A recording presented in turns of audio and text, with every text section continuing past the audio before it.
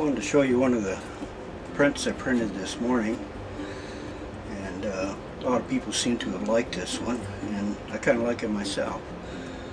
This building is an old schoolhouse. It's located on they call the Barnes Road, and it's just across an old cemetery up there. It was an old one-room schoolhouse used many years ago.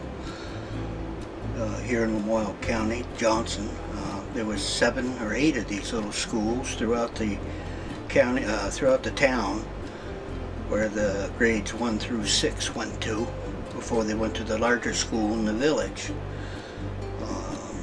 Each one of these had their own little school teacher that was in there, and the school teacher that was there, they would often take and offer them room and board at one of the students' house, changing every month to another student as part of their pay.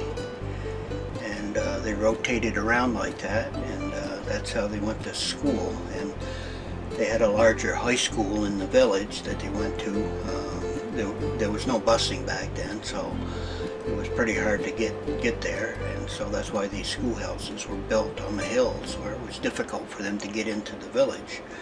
But once they got into high school, they would have to figure out how to ride their horses down there to go to school. This one's kind of falling down, and I'm kind of ashamed to see it go. It's certainly a nice old building. I was kind of hoping somebody would buy it and fix it up and turn it into a nice little home on that corner. But I was surprised how many other people like the photograph. I don't know how well you can see it in that light, but it's a nice fall day.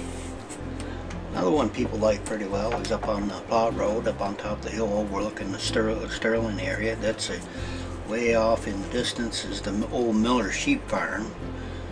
I seem to like this one for some reason. It didn't catch my eye that much, but it's all in the eye of the beholder, I guess. So, as long as somebody likes it, I figured I'd print a large print of it.